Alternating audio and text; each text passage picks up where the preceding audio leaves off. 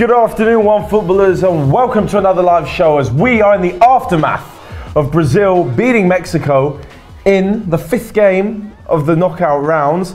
I'm sat here with Nico, who's just watched the game with myself. Yes. What do we make of it so far, before we get onto the obvious topic of a certain number 10? Well, I'd say Mexico, once again, couldn't make it to game number 5. That is like, by now the Mexicans, they actually talk about that as a curse in Mexico. Yeah. Because they haven't made it to basically the 5th game of the tournament, so which mean like quarterfinals, and they haven't made that at a World Cup since, I guess, 1986 or something like that. I read a stat saying they have played the most World Cup games without ever winning it. That is all you need to say. Sums up their bad luck. Know.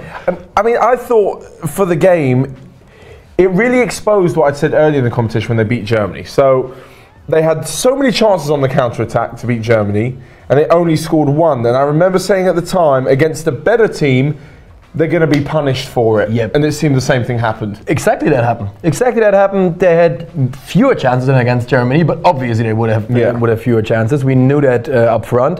But they had their chances and they couldn't score. And that's what you get. Unfortunately, that's it. It seems like, when is there a point where you stop trying to play this sort of counter-attacking, we'll sort of cling on as much as we can, and imprint on the game? It seems like these smaller teams, even though Mexico are decent, tend to worry too much about the opposition, where instead of playing their own game. Yeah, but the thing is, I get the feeling like they don't really have that. They can't play another style than what they're playing. Mexico has been doing brilliant in the group stage, even though they lost to Sweden actually like 3-0. But they had 6 points at that stage. Yeah, it was less important. Yeah, and before they played brilliant, but they've been playing that style, as the coach said before the game. They prepared to play that style at the World Cup for the last 7 months, and now you end up being behind them against Brazil, and you kind of wonder, well, when you prepared for 7 months, did you never think for a second that you might be down? But yeah, apparently they didn't think about that, and they were like, no, we are playing our style. Trusted their defending. Yeah. Well, I guess in the end, the difference between the two is key players, is match winners. And today, as much as I know you're going to hate to talk about it, the match winner with a goal and an assist and probably a few tears right now, is Neymar. It's crazy, man. Like, it looked like his leg broke twice, and then he assisted on another goal after scoring the first one. So Neymar was surprising. Yeah, look, I actually just tweeted it a few minutes ago. I would really like to like Neymar, but he's making it hard. Yeah, it's hard. You'd love to admire his skills and all his footballing talent. He's brilliant. But you can't admire the kind of character who, I think, look, they're not going to care because they're through, the Brazilian fans, the players, whatever. Yeah. But it's kind of ruining their reputation. When I think of Brazil, I think of all the amazing football that you've seen over the years. I don't think of that. And it's kind of ruining, and if they go on to win it, it will leave a sour taste in the mouth. Neymar actually gets critics at home now. You all know Brazilian football fans are crazy for football. And as long as they win, they wouldn't give a fuck. Let's be honest here. But right now they're talking about how annoyed they are by Neymar. And if they are annoyed, just like the rest of the world is. And that's the thing with him. Like you just said, he's absolutely brilliant. He's one of the best. But these little situations, these little things, just like, why? Why does he have to do that? But on the other hand, let me say something on it. I feel like if you're 25 years old at that point, you get transferred to Paris for the record fee of all time. And what they do in Paris is they light up the Eiffel Tower, the biggest sign of Paris. They light it up for you. Maybe you have to get a little bit crazy, because honestly, I think Neymar kind of lost it. I think he's got a little bit crazy. I just think that it seems so simple for him to cut it out. Just don't do the rollabout thing, but keep on doing the thing which won your team the game. Yeah. The goals and the assists and the play. And he won it. Just seems so. I know, it just seems so simple. Yeah, it does. Oh, look, he scored the first one. He scored the first one when Gabriel Jesus. You don't like him, I do like him. I honestly just wanted him to score it, so I can tell. But then Firmino scored after, and he's the one I'm going for. Exactly, but Neymar assisted on it, even though he tried to score. If it wasn't for that one scene where, the Mexican guy, who was a Salcedo, he stepped on his leg. Completely unnecessary. Actually, maybe Layun? Yeah, possible. So. It's possible. It's completely unnecessary. They all dyed their hair, so it's hard to tell. Completely unnecessary. And now, what's stuck in my mind is this situation. But that's the thing. And not that Neymar scored and assisted. You get to the end of the game and no one even cares what happened on the pitch. Brazil were through, but there's like a stupid asterisk next to it saying, by the way, everyone's talking about Neymar because of the stupid shit he did. It really annoys me as a football fan. Me too. But as the lover of the beautiful game of what I'm holding in my hand, I don't want to see that kind of crap. It is just so annoying. It's frustrating, actually. It is super frustrating. I don't. It makes you kind of cheer for Mexico, even though they didn't deserve it because Brazil were better. I'm German. I had my issues with Mexico in this World Cup, and still, I was completely supporting only Mexico today. Yeah. Well, so taking Neymar, for example, because this is, for everything bad we say, this is going to be the counter side of the argument, is that Neymar and his Brazil side are through to the quarterfinals. Yep. Whereas Lionel Messi in Argentina and Cristiano Ronaldo Portugal are not. And to be very fair here, it wasn't so hard for them. No, they with ease. Little trouble. Yeah. So, but we know they have the better teams.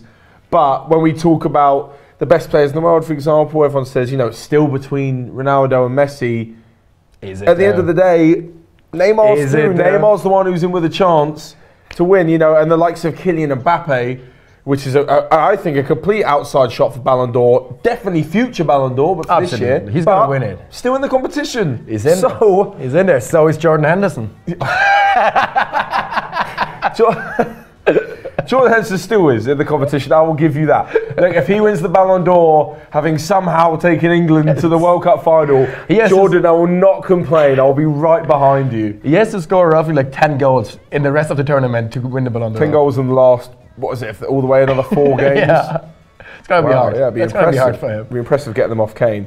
But so what's Neymar got to do then to kind of, because he moved away from Barcelona to step out of the shadow of Messi. With everything was always about him, especially after that, amazing comeback they had a few years ago.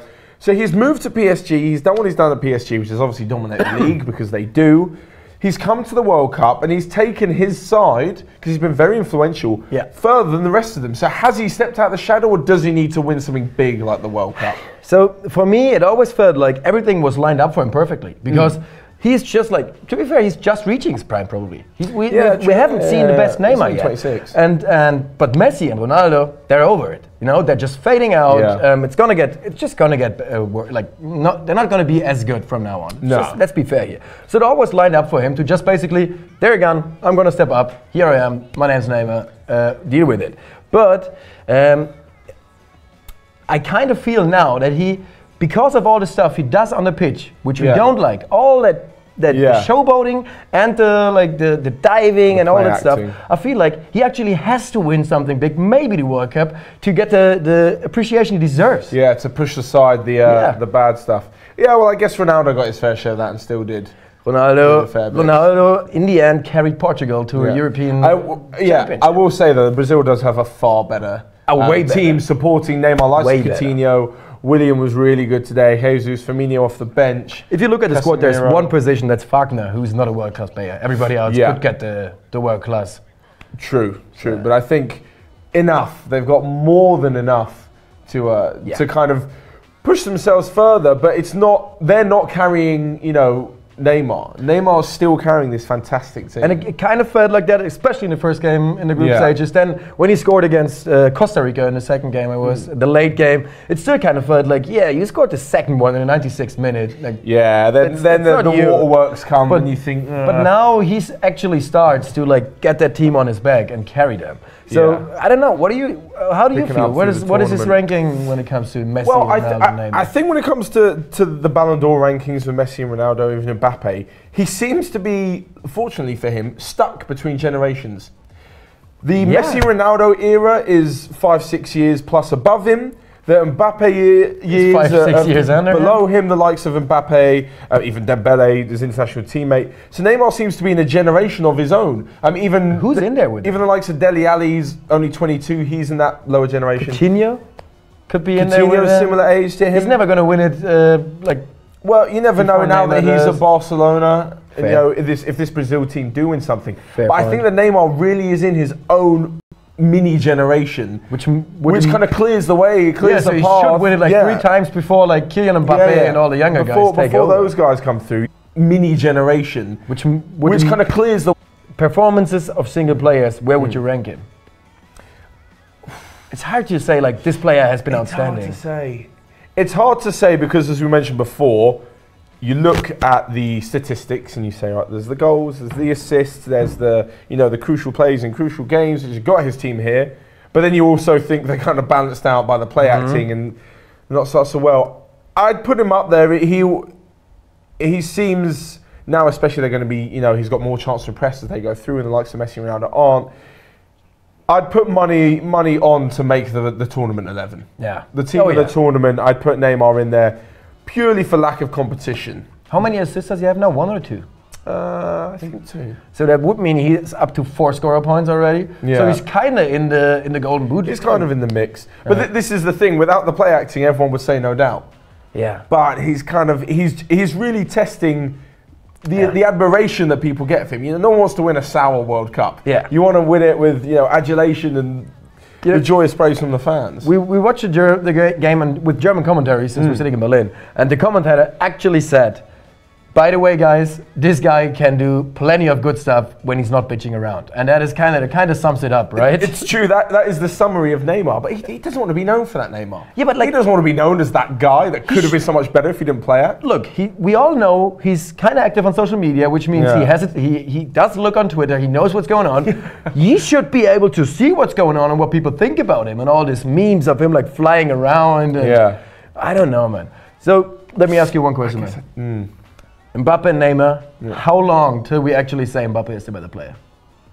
Well, given France's incredible performance the other day, maybe 2 years maximum. It depends on the trajectory. Of course, they're both maybe at 2 PSG. weeks Yeah, maybe 2 weeks. I mean, both being at PSG, are they fighting for each other's spot? Cavani's 31 now. Are they going to be playing alongside each other, competing? And they're going to be arguing over penalties, this doesn't feel like Mbappe is that kind of guy, though, right? But I don't think he is. I think Mbappe is very level-headed. Yeah. However, we could be seeing a repeat. Mbappe could get to the stage where he's providing everything for PSG, and much like Neymar was always in Messi's shadow and Bale and Ronaldo's, and Mbappe could find himself in Neymar's. Why am I doing this to him? Like, it's sort of everyone's taking over, and it seems to be a passing on of the mantle, which the older does not want to give away just yet. Yeah. I mean, at Barcelona, we've seen Iniesta leave and Coutinho come in, and it seems the right fit. But I really hope for Mbappe's sake to see the kind of player that he is, to keep playing football, keep enjoying playing football, and not get caught up in the way that Neymar has. When he first came over, he was a joy. Absolutely. He really was a joy. Absolutely. To watch. So, totally agree. I think my prediction for the rest of the tournament, I mean, let's start with you first. For Neymar and Brazil. Well, I think, look, they're going to play Belgium if they win it tonight, is that right? Belgium against Japan. If they win it, they should play Belgium, which will be hard. Yeah. If they win against Belgium, then I guess they will go at least to the final, if not all the way. Yeah, I can see the same, and I think the trend of them not starting so well, and Neymar, as much as he's doing his annoying bits, is scoring goals, being vital at the right time, and I can see Brazil winning ugly and still getting through without breaking it. Anyway, I think that's all we've got time for now. So thanks so much for joining me, Nico. It's been great with you guys as well. Make sure you stay up to date with all the World Cup content on OneFootball TV. But from me and Nico, until next time, we'll see you soon.